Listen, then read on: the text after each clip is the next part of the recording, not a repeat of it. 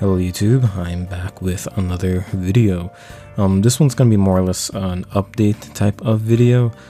2022 was a pretty good year. I remember starting this year trying to break 100 subscribers, or trying to break 1,000 subscribers actually.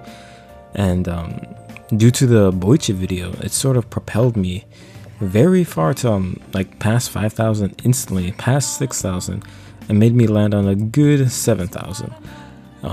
Yeah, those artist analysis videos, needless to say, those videos are the videos that are giving me the most exposure. Now, the thing about that is, those videos do take a good portion of my time. Usually when I'm working on an artist analysis, usually getting the material, writing the script and all of that, that takes a good grip of time. And recently, I do want my artist analysis to be a bit longer than, say, 10-12 minutes. I want to try to push them to maybe 25 or even 30 minutes, which in turn makes the research or their script portion take a bit longer.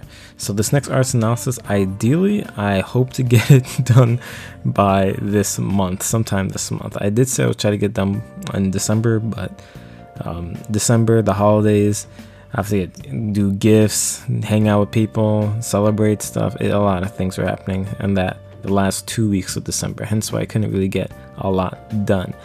But you know what they say, new year, new me. I guess I have some resolutions to make. I'm not going to say it in this video, but at least not the personal ones. I will say the stuff that I do want to do for my channel. Now, obviously, I do want to try to have a better schedule with my uploading. I don't know if I could hold myself to do at least once a week, so I'm not going to necessarily say that. I'm just going to say in general I want to upload more frequently, whether it be more art related stuff or an artist analysis or just some unboxing or any new manga or hauls that I have. Hence why I'm doing shorts. I did a test run with them with a few short videos to see how quickly I could make them. And yeah, I definitely think I could push those out at a much higher frequency, since, well, they're only like a minute long video and I do it for like any new art books I get. So that's definitely something I plan on doing more of. Now, in regards to my social media accounts, I still have a Patreon. I've been getting recently ideas of what to put there that I don't have to put on my YouTube channel anytime soon or at all. So this year I'm really going to workshop the Patreon, and I might adjust the tiers too. Twitter I've been using a lot more recently. I've been putting any art books I get, any new manga, just to show an idea of what I've gotten recently. So if you want to keep a good handle of the things that I've gotten in terms that I might unbox or I might show you guys, definitely check out my Twitter. I don't really usually post or tweet my thoughts, because why would you dare do that on Twitter? That is crazy. For the people that go on Twitter just to voice their opinions and thoughts, you guys are psychopaths. I would not put a single thought in the ether on that site. But that's just me personally. I only use that Twitter to, if I want to show maybe a work in progress, something I got, things like that, or if I want to see my favorite artists, I like their photos, or I retweet a nice image or a nice photo. That's what I use Twitter for. People say it's a cesspool, and it is, but it's a cesspool that you can sort of have control what's on your timeline. I mainly follow artists and anime related stuff, so that's usually on my feed. And sure, anime fans are toxic, but I see the things that my friends are showing me, their timelines, and I could see why it could wear someone out.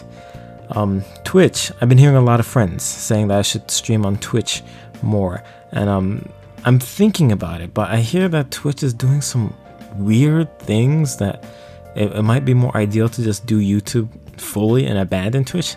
It's funny I use the word abandon when I barely even use Twitch to begin with. But I might cancel the whole Twitch idea entirely. If I could live stream on YouTube, that's good enough.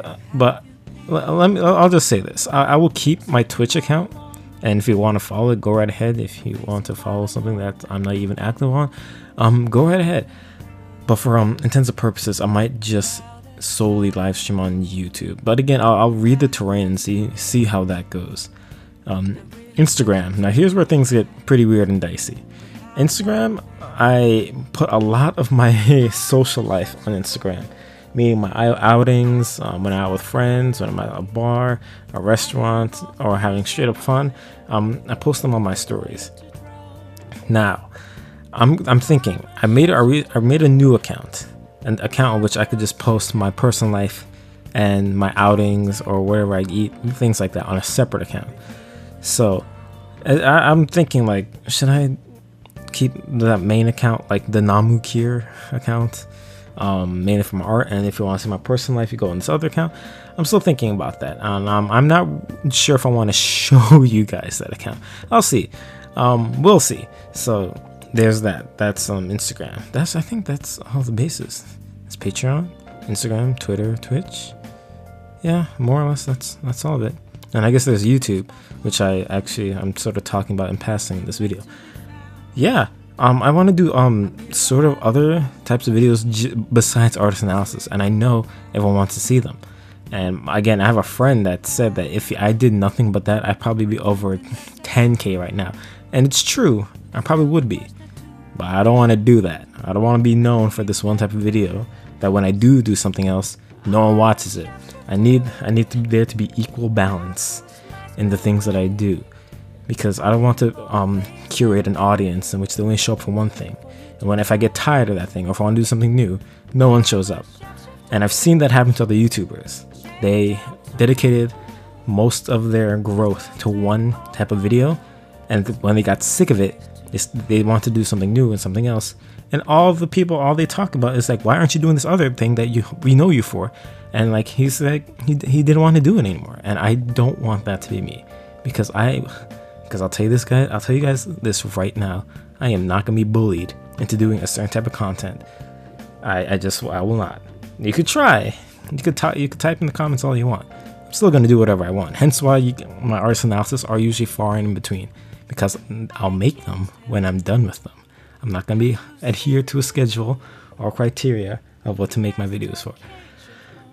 Sorry for I didn't mean to make this not a rant, but I guess a symphony of ideas. But you know, anyway, 2023. I'm getting a feeling this is gonna be a very good year.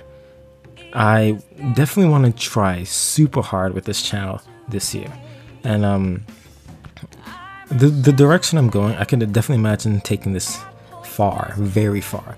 Ideally, I want this year to go pretty good with how much I upload, which in turn will increase my audience, which in turn will help me in this situation that I'm in right now. But that's besides the point. It's a pretty short-ish video.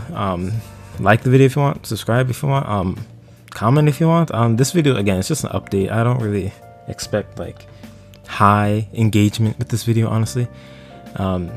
Yeah, do what you want. My social medias are in the description. Follow any of them you want, support any of them if you want. And yeah, I'll see you guys in the next one.